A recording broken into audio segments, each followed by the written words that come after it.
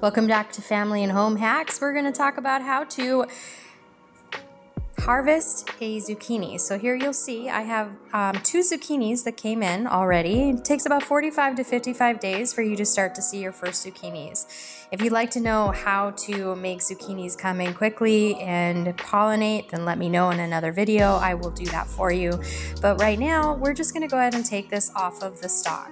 If they're 6 to 8 inches long, they are ready to be harvested. You want to squeeze them to make sure that they are not soft on the inside. If they're soft on the inside, they're probably going bad. These are really great zucchinis, ready to be eaten. In fact, we stuck them in our GoSun and we ate them that afternoon. Here is the size. Thanks for watching. Please subscribe. We'll see you soon.